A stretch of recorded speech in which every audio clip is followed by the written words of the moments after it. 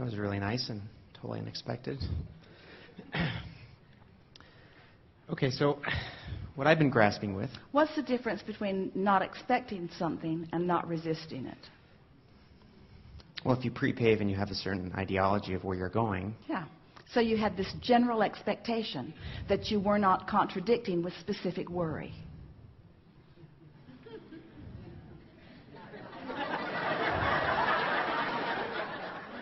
We're just saying. Just saying. So, a number of weeks ago, I had the opportunity to be in the hot seat before, and I'd asked that something to do with, you know, when you want something, you're basically focusing on the fact that you don't have it. And today you're going deeper into this concept of, you know, being in the place of not having something actually allows you to, as you say, rocket of traction into your vortex. And I'm not going to butcher your words anymore. So my question is... Clarifies. Okay. Yeah. So my question is that you're almost saying that through challenge and through adversity, you create the biggest manifestations of your dreams than through having a life that's simple and content. And well, it's more intense. We're not saying that you can get to the big stuff incrementally, or you can get to the big stuff on the rough ride. The big stuff's there for you. In other words, you cannot stop clarifying life.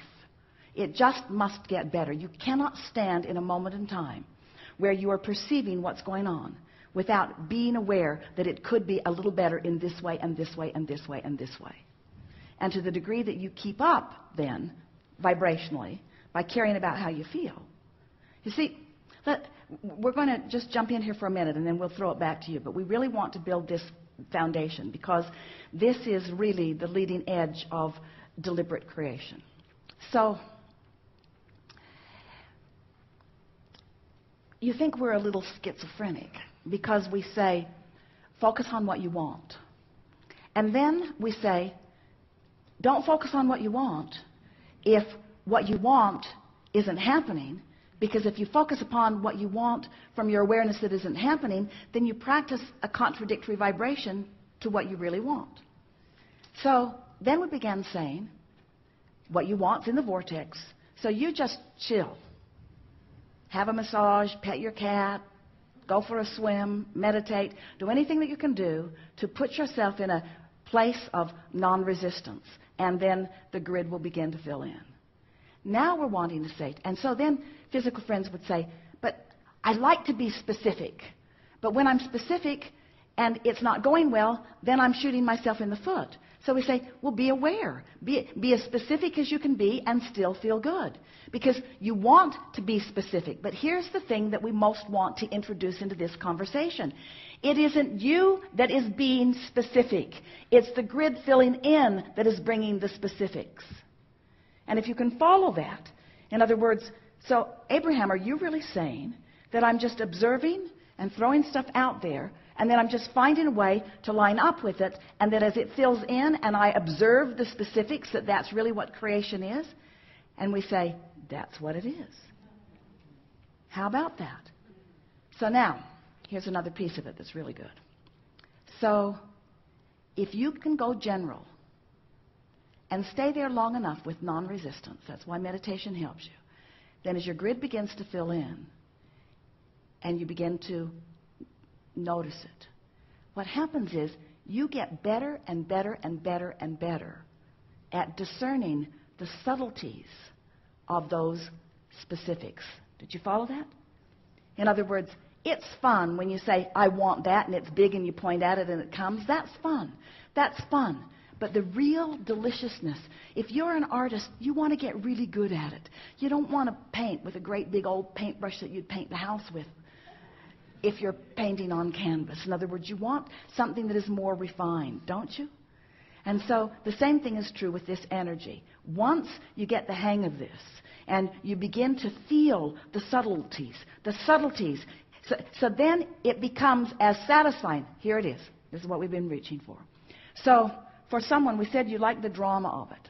because you like to feel the energy moving. So when you really know what you don't want and you really know what you do want, when you finally find a way of no longer offering the resistant vibration and what you do want manifests, oh, it feels really exhilarating to you. But it is equally exhilarating when you start refining your ability to discern this vibration. You want this a little. It's something that is really refined, and you come into vibrational alignment with it. So here's what we're getting at. Your ability to perceive is growing exponentially with the details that you're putting in your vortex. You see how it works? Did you follow that? It was way out there on the leading edge. We want you to get really, really, really good at discerning the subtle differences in energy. And when you're really, really good at it, those subtle differences, when they flow into your grid, will be every bit as satisfying as those big ones that you think you want. All right, now here's the big piece. Those big ones that you think you want can't happen. Those big quantum leaps that you're reaching for can't happen. Because if you've practiced one vibration, it can't fill in with another, you see. The closest thing to a quantum leap you're ever going to experience is when you feel your vortex full and you croak. That's a quantum leap. But as long as you're still here in this physical body, you really want to get good at devouring, of savoring the deliciousness of the subtleties of that, you see. So is it almost expanding your awareness, if you will? So good words. Okay, so sensitivity, awareness. Okay, so you're paying attention. You're being aware of your life, whether it's your intuition or whatever. And what are you paying attention to? Well, either the thing that you're missing or the thing that you're... But what's your attention on? How you feel. Not the thought that caused the feeling, how you feel. Because if you're focused on how you feel, then you're tending to your grid. If you're tending to your grid, the details will fill in, and when they do, you can focus on them. Ooh. Finally, we've got creation turned around in the way that it always has meant to be by the laws of the universe, yes? The thought causes the feeling, but when you focus on the feeling, then the thought comes. That's what attraction is. There's no assertion. It's all attraction. It's about preparing yourself vibrationally. It's like, I'm going to ready myself for the manifestations I seek. That's what the best description of deliberate creation is. I'm going to vibrationally ready myself for the filling in of the grid.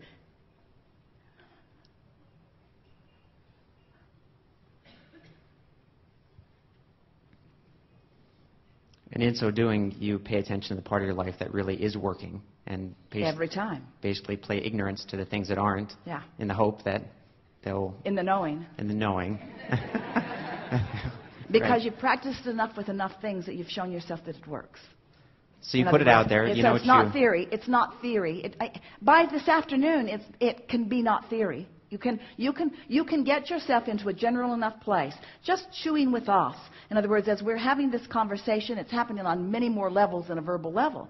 It's a vibrational thing that's going on. And so your vibration is raising and raising and raising and raising and raising. Your grid is drastically improved as a result of focusing in an arena like this. And so then, as you are just paying attention to the grid filling in, and you are making the association between what came and how you felt before, now you've got it, you see. But if you're just blundering around, observing, creating grids, not being aware that you're creating them, not knowing one from the other, just knowing that life is up and down, and stuff's happening, and you're not able to make any association between what filled in, what came, what flowed into what grid, and how that grid felt while you were making it, that's creating by default. Deliberate creating is so much more delicious. Yeah? Okay. Thank you.